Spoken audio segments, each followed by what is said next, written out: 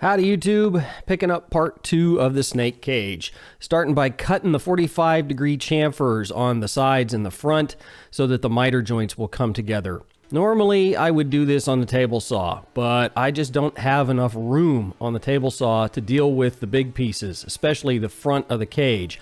And when it's all said and done, the router cuts exactly a 45-degree angle, so it's worth the time and patience to make a couple of passes at it. The very last pass that I made was only a 64th of an inch. Just doing a little dry fit assembly to check these corners. In theory, I have one more crank on the router table to take another 64th of an inch off of these things. And sure enough, that's what I need to do.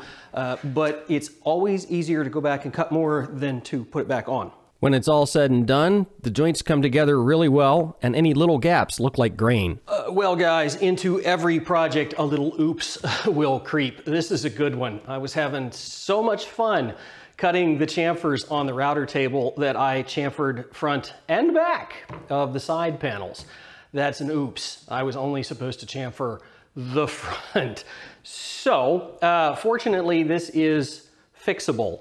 I've cut myself some 45-degree strips here that I'm just gonna glue on to the back edges that were supposed to be square to start with.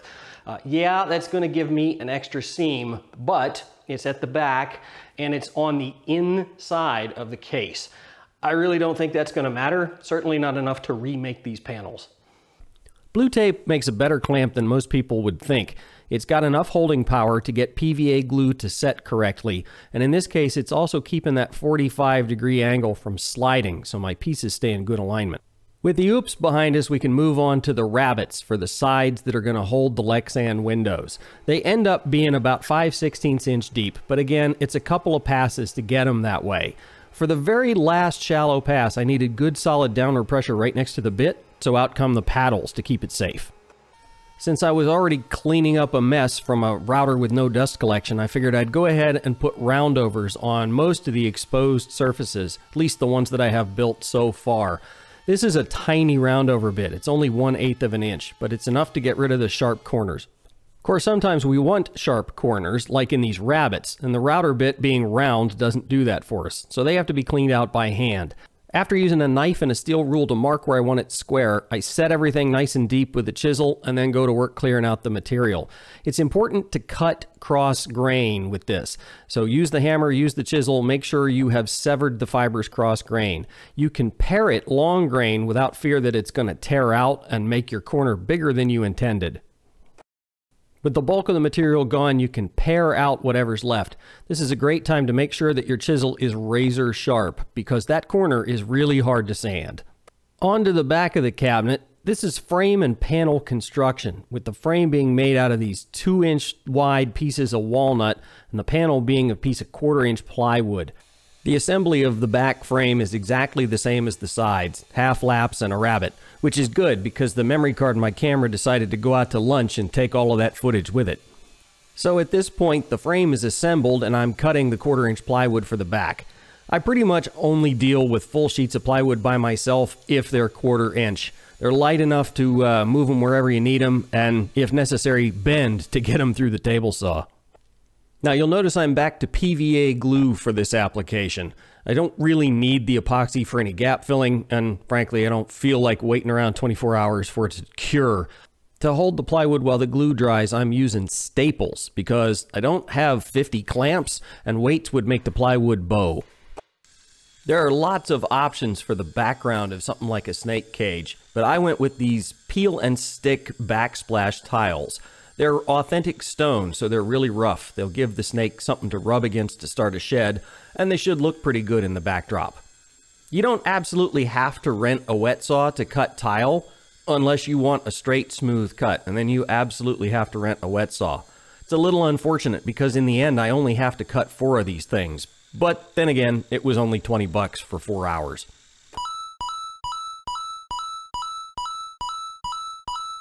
This mark is pretty critical. I had to make sure I had all those tiles pressed tightly together and that I cut exactly on the line, because honestly, you can't go back and take a shaving off of a stone tile the way you can wood.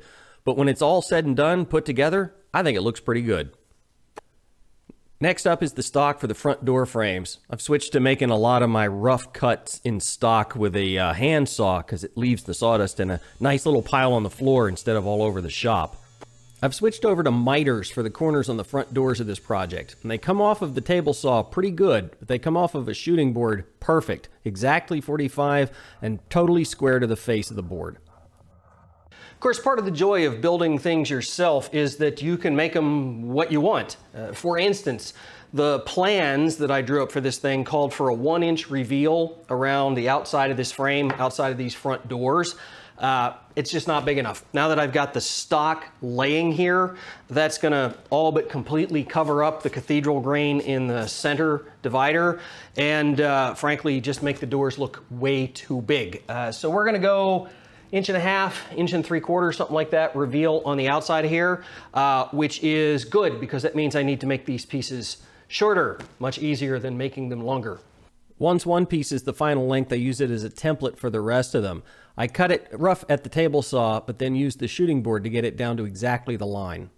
Okay, one little pile of curly cues later, and all the long rails are exactly 45, exactly square vertical, and exactly the same length.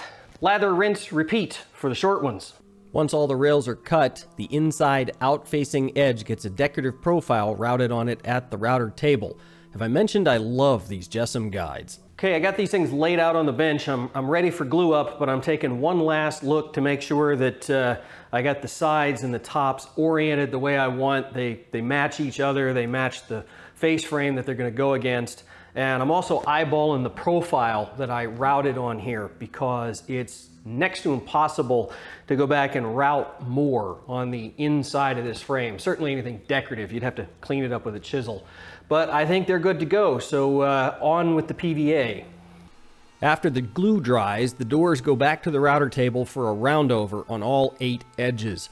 I thought about cutting the same decorative profile that I cut on the inside edge, but I tried it on a test piece, and for lack of a better word, it looked goofy. I used splines to reinforce these mitered corners. Since this is an operational door, they're going to take a fair amount of abuse. This is not the best spline jig in the world, and in fact, it's riding on not the best fence in the world. The whole thing works out to be sort of like a poor man's wobbled dado, but it gets the job done. The maple splines are cut out of a thicker blank. I jointed the face facing the bandsaw fence between each pass, so I'd have at least one smooth surface on all the splines. I cut 4 of these strips on the bandsaw and then cut them in half to give me the 8 pieces I need for the 8 corners.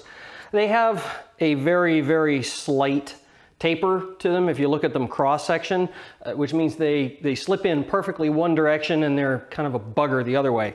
So I'm just marking them all with an arrow before I get glue on them. Now for the briefest of moments, I considered cutting these splines down to less than the width of the slot so that I could plug the actual outside corner with walnut, making it kind of a more interesting detail. And then I remembered this is for a snake, and I didn't do that. It is not strictly speaking necessary to clamp these splines in place. The pressure of the spline, especially with mine being wedged just a little bit, is more than enough for the glue to set up. But this will ensure that the glue squeezes all the way into the corner, and it will also make sure that I have absolutely tight seams the whole way around the spline. Once the glue's dry, even this hard maple cuts easily with any flush trim saw. I don't worry about jamming it up against the frame too hard because I always go back with a hand plane to trim them flush. It does a much better job on the end grain of the spline than sandpaper would. The last frame to be constructed for this project is the top frame of the cage, and it's another mitered construction. So it's exactly the same as the doors. Mill the stock, cut the ends, shoot them square, and use one as a template to cut the rest to length. After the rails are made, they need slots for the expanded aluminum to slide back and forth in. This is actually a pretty tough process. It's hard to hold the material tight against the fence and tight down against the table. I didn't get it in one shot. I had to take a couple of passes to get the thing full depth. I have the top frame clamped up in my shiny new band clamp here on the bench, and I'm fooling around with this expanded aluminum that's going to make the sliding top. What you're going to find when you work with something like this is that there's no such thing as the right-sized gap for the track. If it is big enough for the aluminum to slide freely, then it is also big enough for the aluminum to rack and get stuck. And obviously if it's too small, it's not going anywhere. The solution to that seems to be sticks. This aluminum wants to sag across a 2-foot span anyway. It could really use a little bracing up, as they say. So I've cut myself some handles that I'm going to epoxy on here, or maybe just screw on from the bottom with some washers that will both stiffen the aluminum, obviously give you something to grab to slide it around, but most importantly will keep the aluminum centered in the track in the frame. It will let it slide this way but not back and forth this way, so it should work pretty smoothly. Okay, well, small change of plans here, YouTube. I realized when I went to put these handles on that expanded aluminum that there's not a prayer of me getting it finished once it's all together. So that's what I'm doing. I am gonna go ahead and finish all the way to final finish all the parts just for the top of the cage. I don't wanna do it to the rest of them because there's just too much chance of them getting dinged around and not, you know, needing to be touched up when I'm finished with assembly. But I don't have much choice here, so I'm just gonna have to be careful with these things. But that's gonna throw off the schedule because it's gonna take a couple of days while I let the various coats dry and sand them and do the next coat and all that fun, happy stuff. And I'm not really ready to get into all the details of finishing the whole project at this point. So I'm gonna call that a day or a part or whatever this is. Okay, well, you guys know the drill from here. Questions or comments, you leave them down below. Think about hitting that subscribe button while you're in the neighborhood if you haven't done so already. And of course, until part 3, stay safe, YouTube.